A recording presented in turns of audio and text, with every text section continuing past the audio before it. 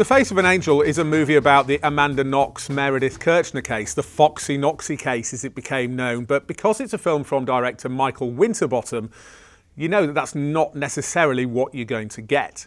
So in the film, Daniel Brühl, who played Niki Lauda in that film Rush, stars as Thomas, a filmmaker who heads over to Italy to make a film about an American girl and her Italian boyfriend who have been charged with killing a British student and flatmate of theirs. But right at the start, someone says to him, if you're going to tell this story, you're going to have to make it a fiction because it's the only way you'll be able to tell the truth.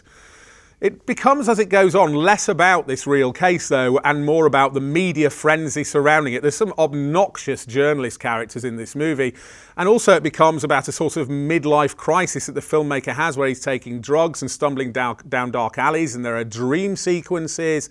It all goes a little bit bizarre. To be honest, if you're looking for insight into the case or any more new information, you're not necessarily going to get it. It's all a little bit more David Lynch than courtroom drama, but for me, that's a good thing.